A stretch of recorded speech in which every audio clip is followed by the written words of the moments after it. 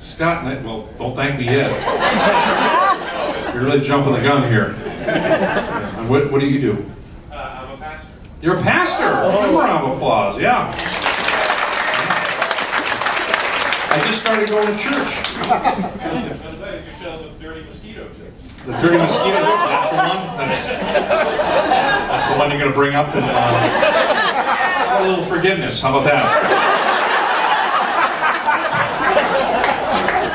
This is true. I was working in India last week, and I worked in Mumbai, and I went to this beautiful area. There was caves where they had hand dug over 1,000 years ago a Buddhist temple, and the Buddhist guy there was explaining the different situation. He did a chant, and then he went into what it was about. He said the first tenet is you can't kill anything, not even a mosquito. And the second tenet was you have to be kind to women and girls. The third tenet was you had to be honest. And I said, what was that first thing again?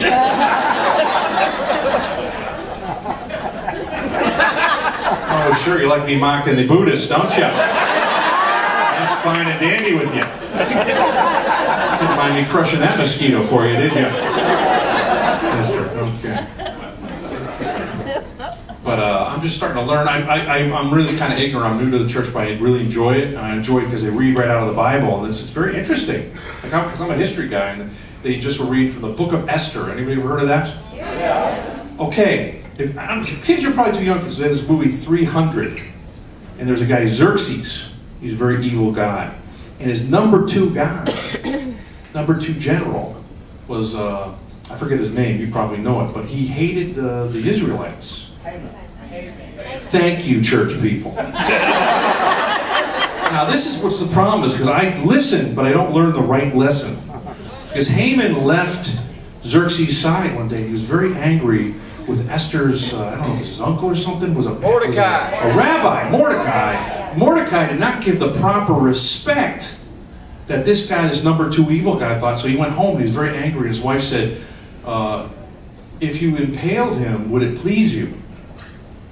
And I thought, my wife never says stuff like that to me. If I had a problem with a guy, she'd say, what did you say to him? Did you say something wise? She never says, why don't we impale him? Would that please you? Just once, I'd like my wife to have my back like that. I don't know if that's the way you preach it, but that's what I think about it.